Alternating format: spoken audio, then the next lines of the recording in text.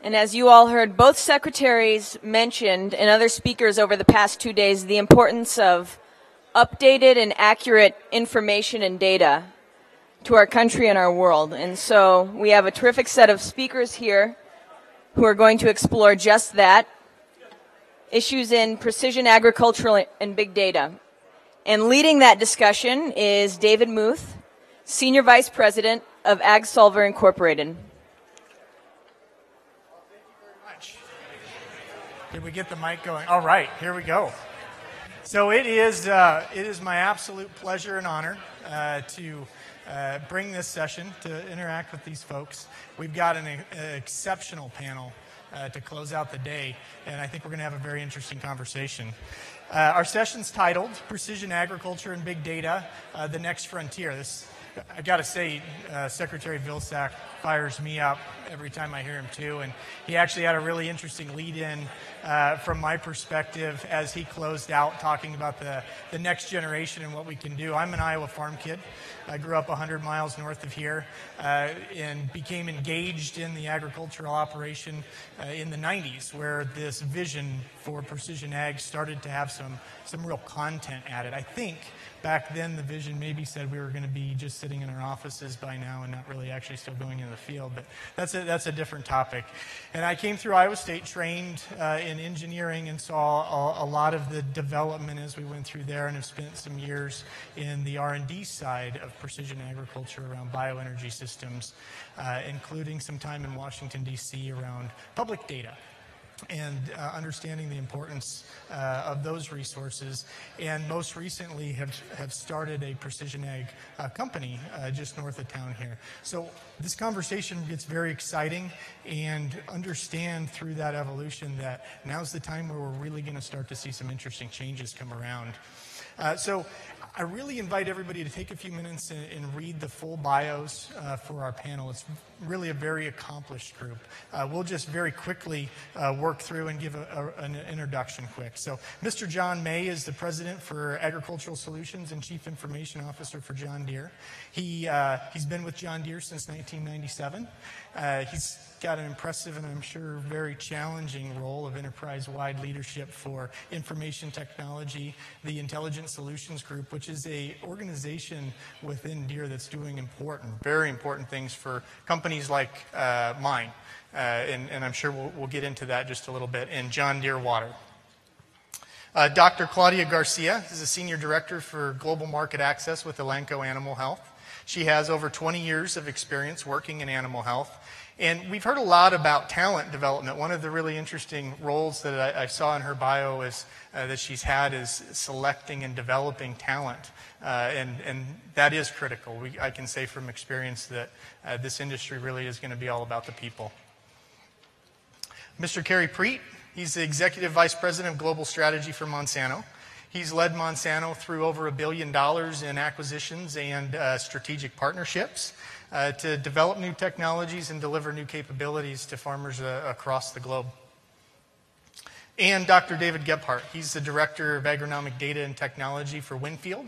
He grew up on a farm in southeastern Minnesota where his three brothers are still farming. I have to interject. Southeastern Minnesota and northeastern Iowa are probably some of my favorite place. It's beautiful country, trout streams, fly fishing. If you can make it, do it. And Dr. Gebhardt also leads Winfield's National Answer Plot Research Program. So to introduce this discussion, what we really need to start with is getting to a unified or consistent definition of what precision ag is. Our definition, in very simple terms, is really the whole process of changing the scale of decisions so that we can maximize productivity per unit of input. It requires high-resolution data, the big data piece of the discussion.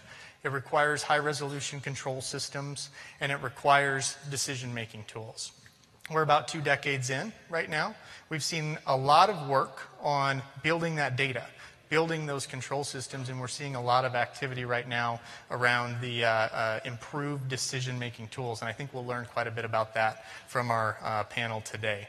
So our first topic is we'll go through each member of the panel and get that perspective on what precision ag is, and a little bit from their perspective on how and why farmers are engaging precision ag right now as we're seeing it emerge. So we'll start with Dr. Gebhardt. He brings an interesting perspective with his dual roles as a technology developer and a farmer. Thanks, David. So first of all, I do want to thank the World Food Prize Foundation for having me here. As a farm kid that ended up roaming the halls of Borlaug Hall on the University of Minnesota campus in St. Paul, picking up a couple of plant breeding degrees, this is truly a very special occasion for me to be here. And you're the best audience of all because you're here at 4:30 talking about data. So thank you very much. Really appreciate that. But let me just start like this. Historically, I think David hit a couple of good points. I mean, precision farming has been defined by a lot of its technology, GPS, yield mapping, soil sampling, putting a lot of those things into variable rate systems, looking at management zones. And from a farmer's perspective, I think the beginning of precision ag was focused on cost savings. More recently, things like remote sensing or active sensing, crop modeling, weather prediction and simulation, which I'm sure Kerry will touch on. These things have all now been added into the precision ag toolbox. So now, once we have all the management zones created, we have an understanding of the field. There's been a lot more focus more recently on in-season management. I heard many times today the genetic potential. We need more genetic potential. In corn and soybeans in the United States in particular, we have incredible genetic potential. So we need to implement these tools. So I guess the bottom line, whether you're a farmer or a technology guy, I really think the overall bottom line definition of precision farming is the same. We want to increase farmer productivity and profitability. We want to produce more food for the world. But we also want to do it in a way that is going to leave the land either at a minimum the same or maybe even improve the land as it goes. I mean, in more corporate speak, put my corporate hat on, that's sustainability. But from a farmer's perspective, farmers really do care about the land. And I think they do want to implement technologies to produce more food and also take care of the land. Thank you. Precision conservation is a word that's fitting very well with precision agriculture right now, and I think that they are inherently coupled. I mean, efficiency means that we're improving environmental performance also. Mr. May, your definition of precision ag. Thank you. First of all, thanks for including John Deere in this panel discussion. It's great to be here and to participate, and also to be here with such experts in the industry. So the definition of precision agriculture is actually quite difficult because, and the reason I say that is it has to do a lot with where the individual producer is from a technology adoption standpoint. So if you think of it as a continuum and you go on the far end or the early adoption phase, some of our customers around the world, precision agriculture may mean simply mechanization. It may mean going from hand planting crops to using a planter that allows them to control depth, control spacing, and control density. So to that grower or producer, that's precision technology. Of course, on the very, very far end, or the far end of that perspective, there are growers that are using the most advanced guidance systems, varying rates at the individual row unit, whether they're planting or doing applications, streaming data between vehicles, streaming data on a real-time basis to web-enabled devices so they can make better decisions. So it's a broad continuum. And just to put that in perspective, that continuum isn't country-based. You can go into several countries and see that continuum existing. Let me give you an example. Today, we sell our most advanced guidance systems in 85 countries around the world. This year alone, we've started selling guidance, advanced guidance, so this is the latest technology, in 10 new countries in Africa. So that continuum exists across the world. But regardless of where you are on that continuum of precision agriculture, the benefit to the grower is you're going to become more productive and you're going to be more profitable. And that's critical. And for those of you that have read the recent GAP report that came out, we still have a lot of work to do on productivity around the world if we're going to feed this growing population. So from our perspective, from John Deere's perspective, we believe precision agriculture is going to be critical to increasing that productivity. Thank you. Dr. Garcia, your perspective. Thank you for staying here and to listen to us. I'm from Mexico. I have an accent, so I'll be the second Mexican in a panel that you are going to hear from. For us, the 9 billion that we have to feed in Elanco are reflected in the 3 billion people that are in emerging classes. Those individuals in China, in Mexico, in Brazil, in India that will access for the first time animal protein in the form of eggs, milk, poultry products, or meat. Those 3 billion have to be fed and has to be produced in an efficient manner.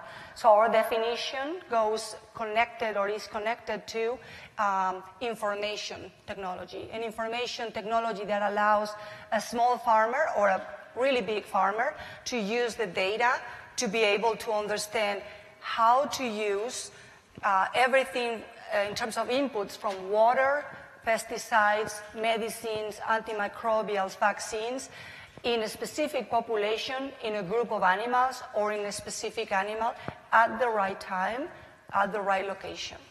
Why is that important?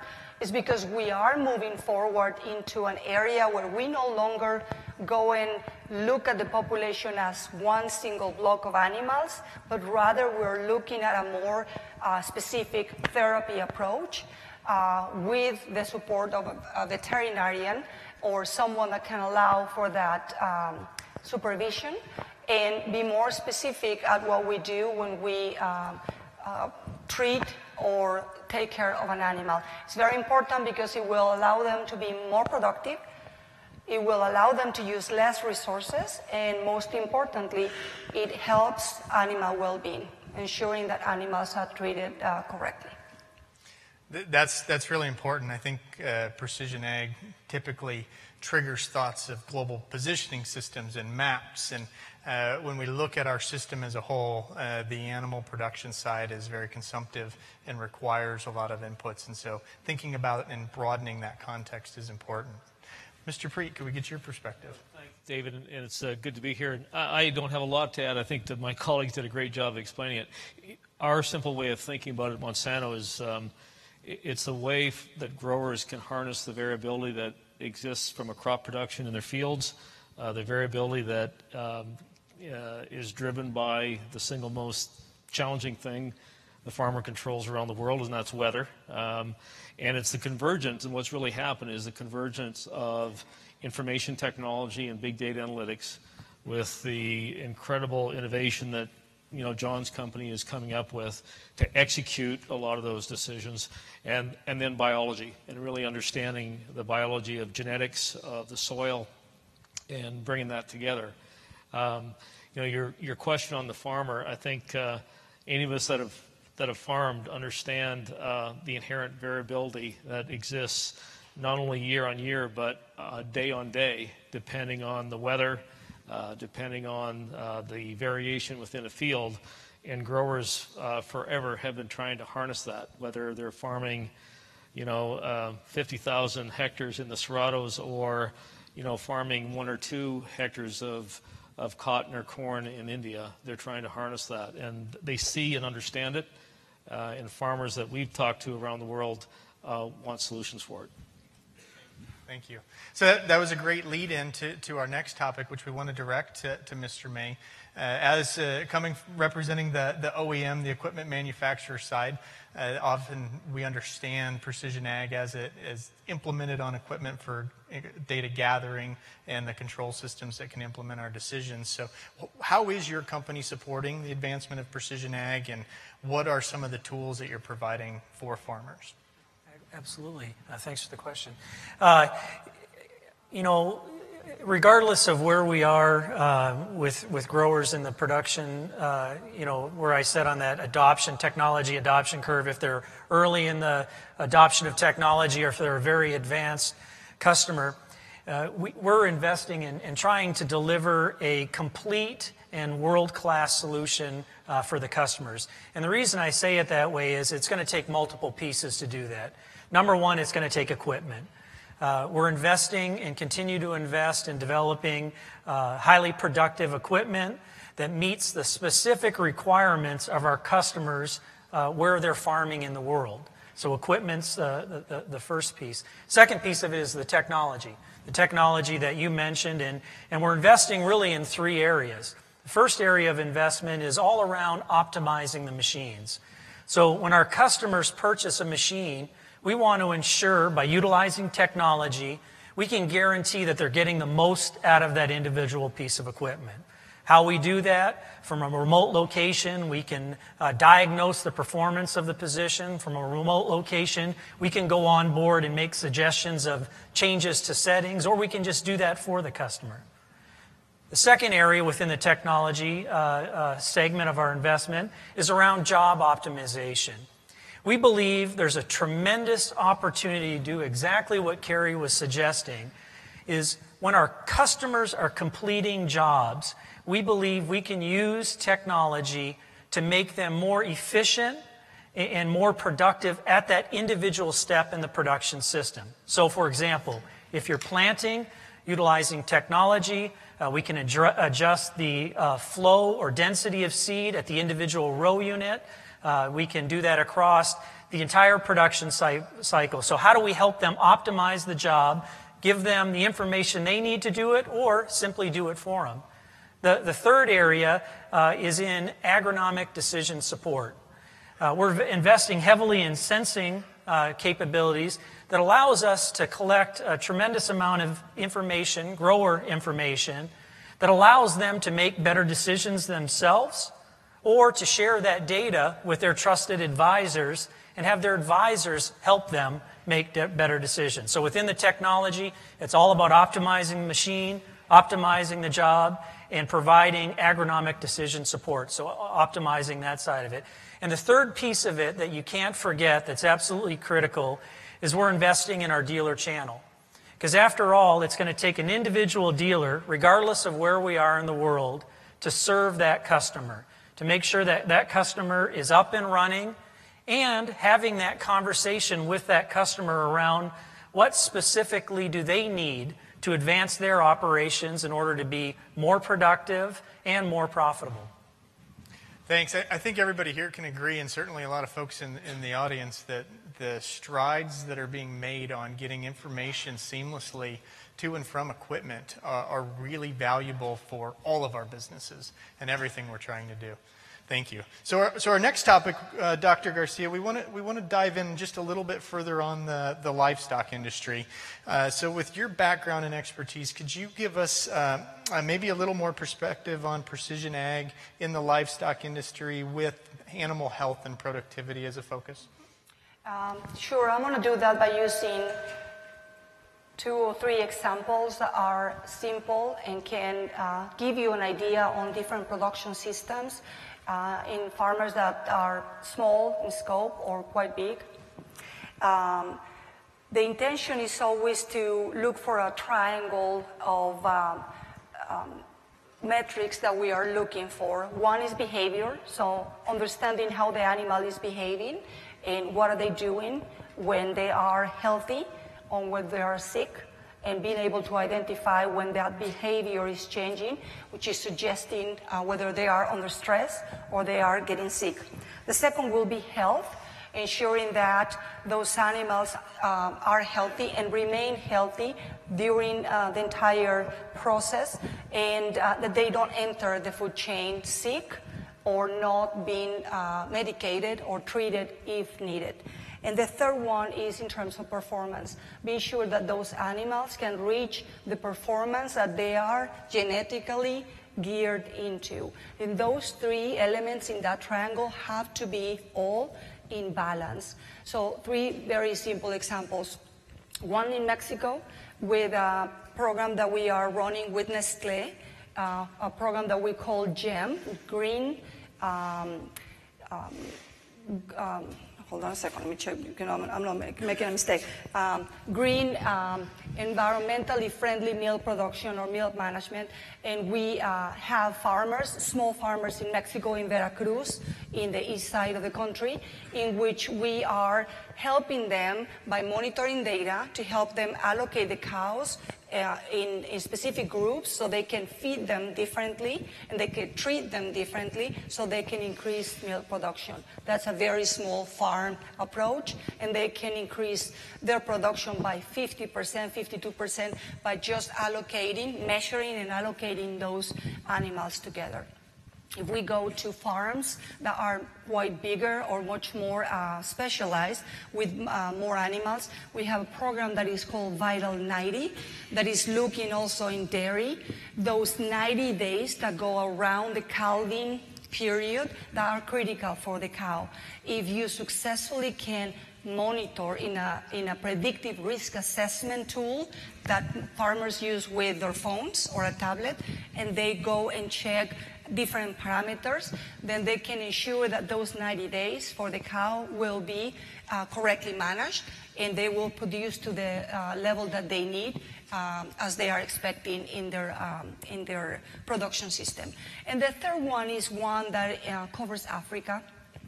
In a partnership with Bill and Melinda Gates Foundation and Heifer International, we are trying to help families in Tanzania and in an area around Tanzania to get dairy cows and to start dairy production by just teaching them very simple things of what kind of water they need, water filtration, feeding, how do you feed them, where do you put the feeder, etc. Very simple steps in terms of technology that can help them initiate dairy production. So 3 different scenarios that can help produce in different areas of the world. That is exciting and certainly very important.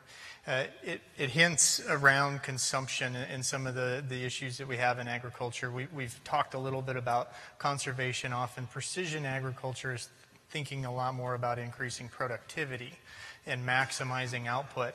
But the minimizing input story is one that's very, very important. And so I'd like to go through each of the panelists to maybe quickly get to examples or statements about how your companies and the industry that you're working in is seeing some of those examples around improved environmental performance. Mr. Preete, can we start with you? Yeah, as we think about precision agriculture, again, from a farmer's perspective, we would say that in at least the major row crops around the world, and again, this goes whether small farm or large farmer, there's anywhere between 40 and 50 decisions that a farmer makes every year in every field. A lot of those decisions involve the application of inputs, fertilizer, water, crop protection products, seed. And we think through the harnessing of and understanding the variability that weather has on each of those decisions, literally on a daily basis or on a longer term basis, you can start to optimize the inputs across the field and actually vary those based on current or expected weather patterns and start to draw some probability curves. So as we think, and Dave said this, we fundamentally believe that with the technology that exists today, the genetics that exist, the crop protection products, the fertility products, we can see across most of the acres on the planet a 30% increase. So you start to think about that and the ability to freeze the footprint of agriculture, and which we've talked a lot about here today at the various conferences. That is the impact that, from our standpoint, that precision agriculture can have. That's excellent. Dr. Gebhardt, can you talk a little bit about this? Well, Kerry took my answer, but that's okay. So what I would add to that is, the tools that these gentlemen are bringing to the market, in order to really implement them and realize those that optimization of inputs. We've got this saying around Winfield that agronomy is local, right? So there are awesome modeling, weather simulation, all these tools that need to be drilled down to literally a field level or within a field level. So some of the tools that we work with are our hands-on tools, measuring tools. We do tissue testing, we do soil sampling, we do use other types of sensing tools, and those things together, really optimize all these different opportunities to again, don't put your inputs where the crop can't consume it. But on the other hand, there is a productivity message here as well. Let's make sure the best parts of the field are getting what they need. So I think that's just the add that I would have to what Kerry said. You bet. Mr. May, any additions from an equipment manufacturer perspective? I think the two answers really talked about utilizing data that's coming off of the farm to make better decisions. And I think you said it very well, put the inputs where they're actually needed. From a technology standpoint, from an equipment standpoint, one of the technologies that we've invested heavily in the last 20 years is guidance. And when people think of guidance, they think of it as, the farmer sitting in the tractor or combine, pulling a planter or harvesting a field without their hands on the wheel and maybe reading a magazine and relaxing. That certainly is a big benefit, no doubt, for those of you that have combined a field or planted a field. But the biggest benefit is knowing the position of that vehicle. And once you know the position of the vehicle, we have the capability of executing their expertise in the field, varying the rate to address a microclimate within the field, and maybe change the density of the seed on the planter based on what we're sensing in the field at that time, or adjust the application equipment, make sure that we're not overspraying or underspraying, controlling overlap, making sure that we're not overlapping rows. The benefit of that is not just on the input side, reducing inputs, reducing the application side. That has a tremendous environmental impact, but it's also compaction. It's the number of times you have to run over that field. You can reduce that. You can reduce the amount of tillage you need to do and reduce the overall footprint on the field. So we're investing heavily, again, around that job optimization side to make sure we can take their expertise and insight that they have and execute it in the field. Dr. Garcia, do you have any additional thoughts on natural resource impacts from the animal perspective? First, I want to say that you can actually also read a magazine while your cows are being walking on their own, and there's a robot that can measure them, and they go to milk by themselves, and the machine can read whether they're ready and washes them and check them and sends everything to the manager or the veterinarian if they're sick, and if the milk is not adequate, it will get discarded. So that is available too. But I want to be sure that we are all clear to the fact that when we talk about becoming more productive or more efficient, we're not talking about gallons and gallons more of milk that are needed. If we were to produce 4.75 ounces more per cow, which is a glass like this one, more of milk, we could secure the needs of milk and calcium for the entire population in 2050. So we're not talking about a tremendous amount of milk. And it can be a cow in Mexico, in Africa, or in the US.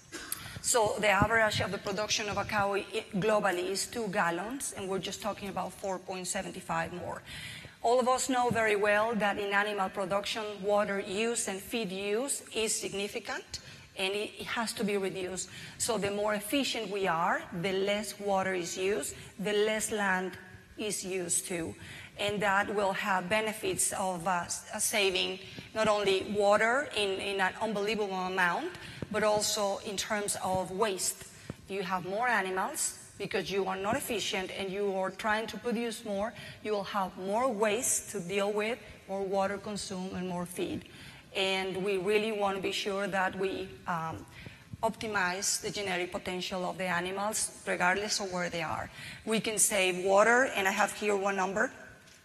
If we could save 66 million cows by 2050, we will have 388 million fewer acres of land, so the size of Alaska, that we will not have to use to have animals, and or 618 billion gallons less of water, enough to source of water 11 cities, the most important cities in the U.S. That's how important it is, and why we believe that animals have to be more efficient and more productive. Those are some amazing stats. I've got to put that in my back pocket and try and figure out how to use that some more. So, Mr. Preete, you talked a little bit about weather volatility and how that impacts this. We know your organization's been active in this arena. Can you talk a little bit more about how precision agriculture and big data in general can help us be predictive and then adaptive to some of those volatility issues that we heard about previously?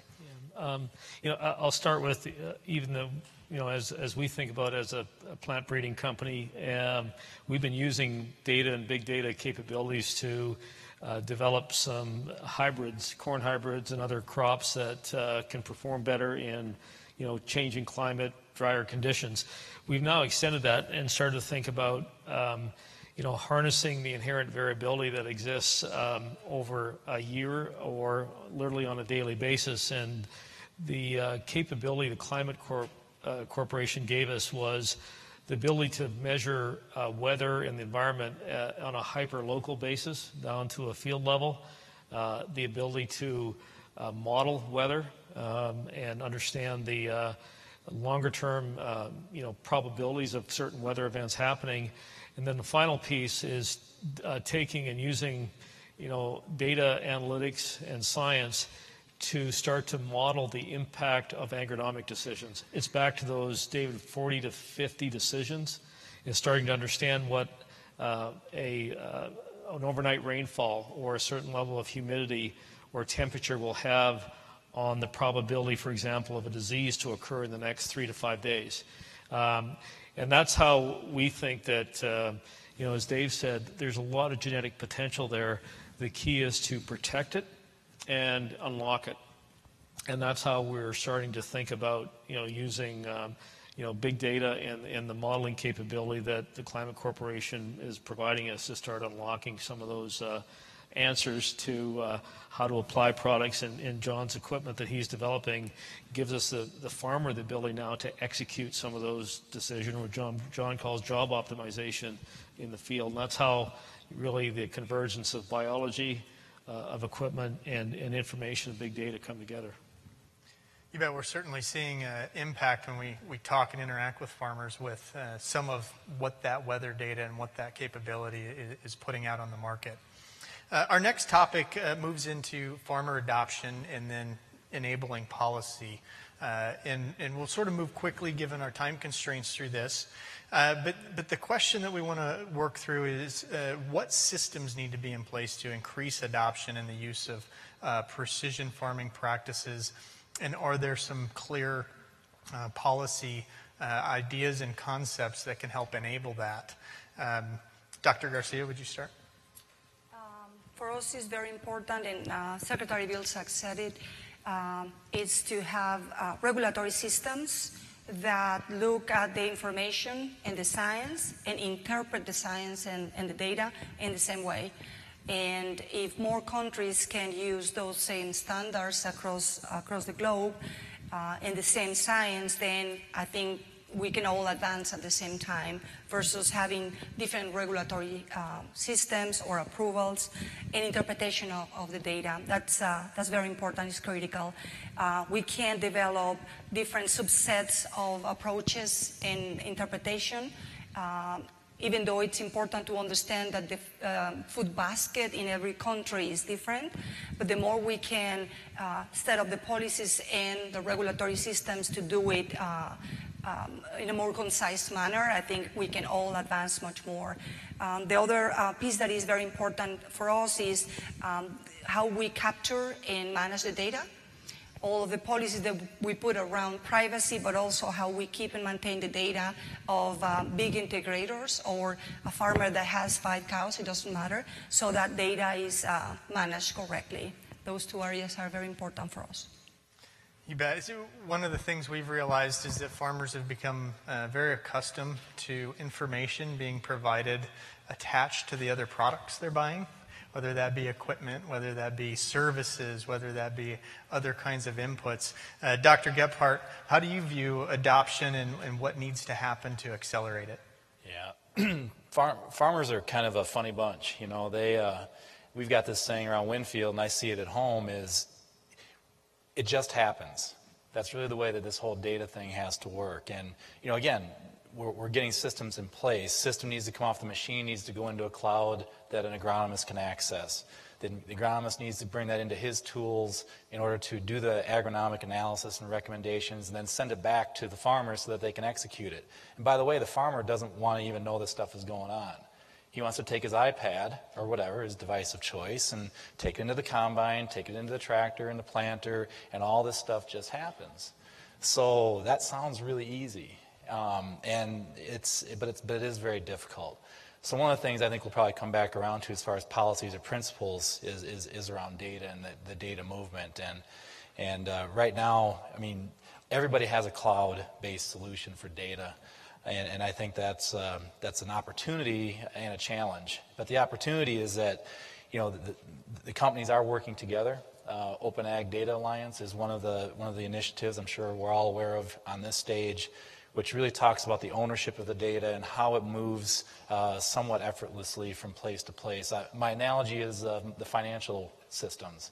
Agriculture has been pretty good to me the last couple of years. I've actually gotten a bonus check every year. It goes into my checking account. I don't want to keep it there. I want to put it into my financial services account. So I go into that site, I log in, I go transfer the money, and within 24 hours I get a confirmation that very securely my money has gone from one place to another. How does that really happen? So there are ways of getting that done from the technology perspective. And you know, one thing about farmers, they may be concerned about their data, but they're much more concerned about their money. So if we can show that it works in the financial world, I think we can get them over the hurdle with their data. You bet. We always throw that in there, that if you provide value, then getting access to the information tends to not be a problem. We also refer to it as the auto steer dynamic, and maybe we need to blame the equipment manufacturers that they showed up with auto steer and it was so easy that everything else now has to meet that same standard. Do you want to talk about adoption a little bit, Mr. May? Sure. Just a general adoption of technology. Yeah, I think if you can demonstrate value, like you said, in the technology from the customer's perspective, technology will adopt very fast. But I can tell you some of the lessons we've learned over the years is it's not about selling the technology itself. And I'll give you an example. One of the technologies right now that's enabling all of this big data, that is the data that's being collected as you're going through the field through the entire production cycle. So you start off and you're preparing the fields, you're planting the fields, you're caring for the fields, you're harvesting for the field. If you take all of that data, it creates a tremendous data set that allows customers to do better planning or growers to do better planning. Telematics is really what enables that. It's a form of communication to take data that's locked on board on a vehicle and send it off board to a place where you can actually use it. You know, when we first got into the telematics space, we tried to sell telematics without a suite of products behind it. And I can tell you from an adoption standpoint, you've got to demonstrate the value for the customer around the specific job that they're doing. And if you can demonstrate that value, like auto steer, where you take the fatigue out of it, the adoption happens quickly. Mr. Preete, your organization's rolling out a lot of exciting technologies also. What do you guys see in terms of systems that need to be in place to get that adoption curve up? Yeah, I won't repeat what John and Dave said. I think the thing that we've seen is, because a lot of these decisions are going to be made and impacted on what happened yesterday. And so the ability to have infrastructure that can move data quickly in some of the areas today are, it's still a bit of a challenge. It's built out a lot in the last few years. But to be able to get that answer quickly and move data, as John said, it's got to get there quickly and it's seamlessly. And then standards that could be in place. So different companies and organizations can use the data depending on where the farmer wants that data to go, so they can mine it and come back to the producer with insights. I think that's going to be one of the keys to continue to see the adoption. So the final topic we'll cover, it actually falls right off, is data privacy and ownership. And it's certainly a really significant issue that we're all facing. We've talked a little bit about if we can provide value, we tend to be able to get access and share the information as it moves through. We talked about some of the alliances that are coming through. What are you seeing as the concerns that farmers and users of data are having, and how can we address those concerns? Dr. Gebhardt, if we could start with you. This is a great question. So one of the things that at Land O'Lakes, we're a cooperative system, right? So the farmers we represent, several 100,000 farmers, they're not only our customers, but they're our owners. So we sort of have an extraordinary responsibility for their well-being. Okay, you don't want to go, you don't want to go make your customers angry. You sure don't want to make the people that own you have any issues with what you're doing. So we think a lot about their well-being and a lot about their data and what they own. So one of the things we're looking at in order to kind of get our arms around this whole issue of data privacy and data ownership, first and foremost, I think we all pretty much agree here that the data is the farmers and they need to have control of that. But again, farmers are very suspicious. They're very suspicious of organizations taking their data and going off and doing something that will come back and negatively affect them. So one of the things that we're looking at is, as a cooperative system, we are in the process of building a completely OADA compliant cloud-based system that they could participate and have their data in. And if we would happen to come up with some way to monetize that through other opportunities, they would actually participate in that, just like they participate in the value of all the other products that they buy through us. So that's one way of kind of maybe alleviating some of the concern around data privacy and ownership. If there's value there and somebody creates it in our system, they would share in that value based on their level of participation. That's a model that they work on every day. So that's one thing that we're considering. Mr. May, what are you seeing as the concerns, and how are you dealing with them? It's a lot of what's been said. It's certainly, two areas. It's the ownership and it's the security.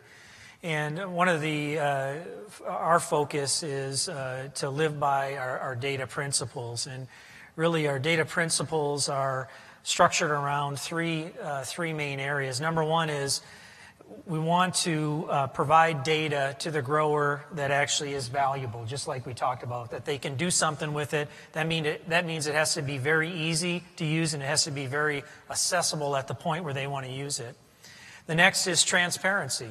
To exactly your point, the customer wants to know where that data is being collected and where it's going. That's a key pillar in our data principle. And the last is control. And it's probably the most important from the grower's perspective. We give the control to the grower, and we let the grower make the decision where they want to share that data. And to do that, we've tried to develop a very open platform where we've already connected over 120 companies, and these are business advisors. They're agronomists. They're the leading application seed type companies. And by connecting those companies, those trusted advisors to our customers, that allows a vehicle for them to make the decision if they want to share that data with those trusted advisors, allow them to add value to it, and then transfer it back. So again, it's value, it's being very transparent, and it's being very, very clear on the ownership side. Mr. Preete, do you have any closing thoughts on data privacy? I won't repeat.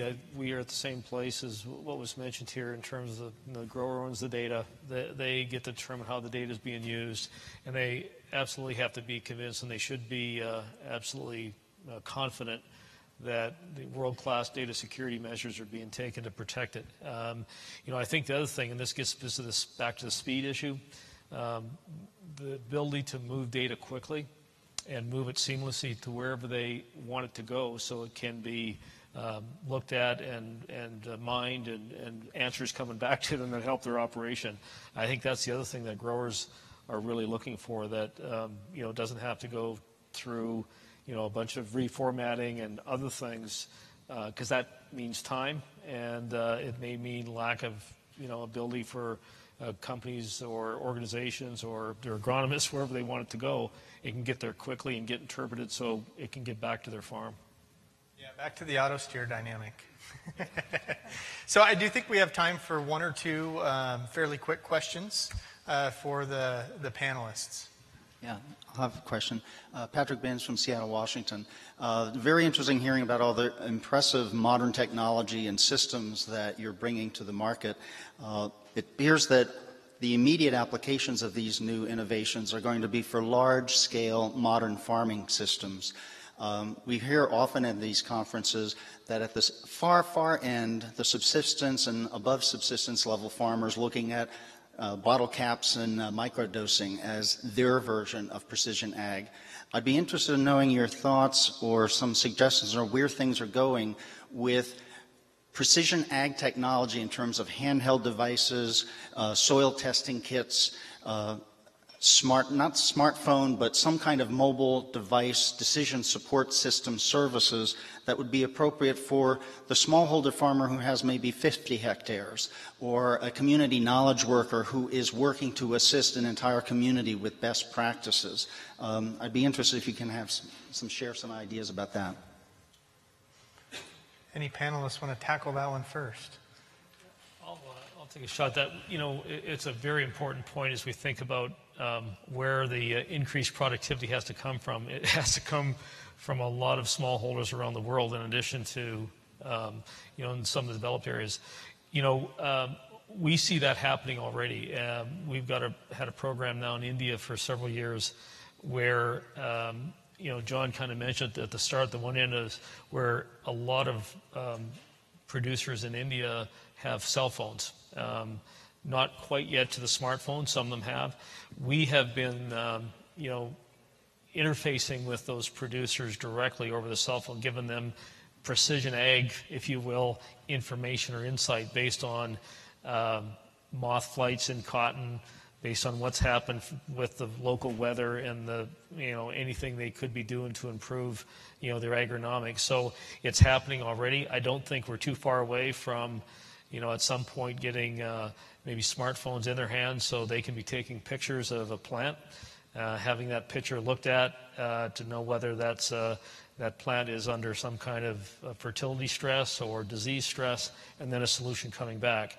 And then as you start to think about sensor technology and how quickly that's evolving on a small scale, I think that'll be the next one where you're getting that information remotely and you don't have to wait, you know, for a picture to come or a text to come. So that's going to come pretty quickly, and it's going to unlock a lot of productivity in those areas. Any additional thoughts? Quickly. Into that, you know, I go back to that technology curve that I referenced, and John Deere, you know, like Monsanto, we have lots of relationships in these developing markets. We're partnering in some cases with not just the grower itself, but the local government to try to increase the mechanization, because even just the basic introduction of a planter can mean significant impacts on productivity. For example, we have a joint venture in Africa where we're working on increasing the yield in malted barley. And it happens to be with a brewery, where the brewery provides the seed genetics, the appropriate seed to do that. And then we've mechanized the system with a simple planter and a tractor, and have seen tremendous increases in not only yield, but the quality of the product that's actually produced. And I personally went and visited one of those fields, and I stood there with the farmer and looked at one side that was hand broadcast, and the other side we ran the new system through, and it was night and day. So although I talk about these large advancements and these you know, technology leading customers, John Deere also works on a daily basis around the world, serving customers that are very, very early in the adoption phase of technology. I think Dr. Garcia had one quick thought. Quick ones in animal production. There are now utilization of cameras that can monitor the temperature of the animals, so you know either their temperature is changing and then suggesting that a disease could be occurring, and that's externally. Internally, when you interact with an animal, you can have precise therapy now that allows a cow that has mastitis to be treated without antibiotics, which I think is very important. We're getting very short. Maybe one more quick question, or two more. Two. All right. I'm Jennifer Bernhardt. I'm Associate Dean for Research in the College of Engineering at the University of Illinois. And thank you all for being here. So a lot of the discussion has been about precision agriculture and how it's been around for 20 years, as you said. Big data has sort of been around for a lot less. And one of the challenges we have as folks who want to bring big data to the forefront is actually having student access to data sets. Now, I understand farmers own the data from their farms, but you have some very large companies on the stage here. How can we work together with universities to put these kinds of ag big data sets? Because I think, the Amazons of the world, the Googles of the world are providing data sets for students to work on to get them excited about their fields. How can agricultural companies, whether it's on production or machinery, how can they get their data sets in front of our students so that they get excited about that aspect of ag? Do any of the panelists have some programs they'd like to introduce? Yeah, I'll just mention a couple things from Winfield. I mean, we have, the great thing about this audience, I think most of them left now, but all the young people, they were here. They need to hear this, right? No, we have such an extensive intern program, associate program, also fellowship programs, and what we've talked a lot about is we have a lot of that data, right? We have access to millions of acres, all that kind of stuff. Under the right kind of agreement, under the right kind of working to help one of our issues, which is people. So you could, that's the collaboration I think that you're maybe alluding to, and we work with Dr. Borlaug at University of Illinois, and I think these guys do too. I mean, we have some fellowships already in place, but that's an area that we're definitely we've grown that immensely to try to. It's not just around the technology, but it's always about the people that know how to position it and use it. So that would be the one thing I think that we would see as a short-term opportunity is combining data. We bring the data, you bring some expertise in the people, and you make something happen that way. That would be a pretty quick solution. Anything for teaching? For teaching. So instead of in a more open way. Yeah. So just again, some of our software that we have, we're developing sort of academic student kind of versions of those types of things. I'm sure there's probably other things out there as well. So. We'd be open for that. I mean, we're not the big generators of intellectual property on the stage here. We're more the consumers. So our data does tend, unless it's farmer data, but our data tends to be a little bit more usable and open. But that would be a very good opportunity. Next question. Hello. Yeah, my name is Ratnesh Kumar with Iowa State Electrical Engineering. And so I have two related questions. First, talking about precision agriculture, how precise should a precision agriculture be? Where do you think is the sweet spot between the resolution that the precision agriculture needs versus the cost it takes to do so?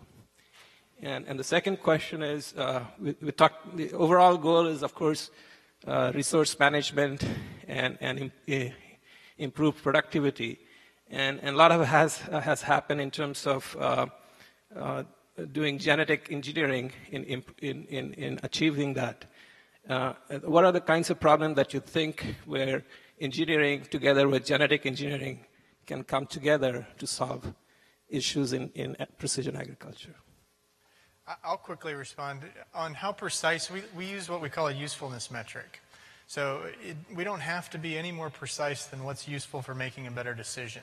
And that's not a great answer in terms of something highly numerical that you want, but that's a pretty good rule to apply because you can, as you said, continue to dig and dig and dig in a way that the return just doesn't come there. Any of the other panelists like to address? Healthy animals, that's how precise for us. ensuring that the animals are healthy and that behaviorally are feeling well. Mm-hmm. And I think we maybe have one more question. Hi, I'm Paul McGarvey. I'm from Des Moines. I'm an investment banker focused specifically in the precision ag. And so my question is more from an M&A standpoint. And again, this is more the innovative technological companies on the collection analysis and also the decision-making or prescriptive tools and services that companies provide. Question, and I understand Monsanto with its purchase of Climate Corps, Precision Planting, and Solem up here in Ames. How active are you folks in looking at the market, not only for individual platforms to drive revenue and but also R&D to pull information? And I understand the end game, the holy grail is data, big farm data. But I'm interested from a strategic, corporate, big company. How do you look at that? Is that an active endeavor? And is that? And I suspect that is an active. But what's the reach that you folks are doing in the market in terms of looking for those earlier stage technological companies that allow you to grab big data? Several questions in one. Here's how our view is. I think if we, look out in the future, 5, 10, 15, 20 years, and we're on this in this room, and I think there's going to be several sets of businesses around precision ag because somebody said at the start this is a big area. I think you're going to see businesses around data transmission, data collection, data storage, data security, and compute power. There's going to be businesses around that. You're going to see businesses around devices. It's going to be sensors. It's going to be instrumentation that are going to provide these. There's going to be businesses around analytics. Companies that can take these various sets of information and turn them into insights. John's company's been doing precision ag for a long time, and adding technology to execute many of the insights that are going to happen. So I think from our perspective, we think our area of expertise is really understanding the analytics piece as it relates to the crop agronomy. We're not in Claudia's area, but that's where we think our area of expertise lies. And it's helping also, get access and look at ways where we can get insights around some of the biology, whether that be soils, plants, the weather, and bringing that together. And then we see ourselves partnering with other companies who have the expertise in the other areas, like equipment, like some of the sensor technology, instrumentation. That other companies are going to be the best at that, and then companies like Dave's companies to help deliver that to the farmer. So that's where we see ourselves. But I don't think it's not obvious that a single company is going to be able to put all this together. It's going to be a series of partnerships to put this together to get the right solution, the right insight back to the grower. I think that's a great lead into the closing example I wanted to give, that basically we talk about the next frontier, but we're seeing it. And we had several really sophisticated in-season nitrogen management tools all hit the market this spring. They're different. They're from different kinds of organizations. They're from different backgrounds, but they all help make a better decision around how to manage your nitrogen directly in this exact construct where we want to get more output, more productivity per unit input. And we're seeing that happen, and I think that trajectory and that trend is going to continue in a big way. So with that, I'd like to thank our very excellent panel. Thank you to the audience that stayed with us, and thank to the World Food Prize for facilitating.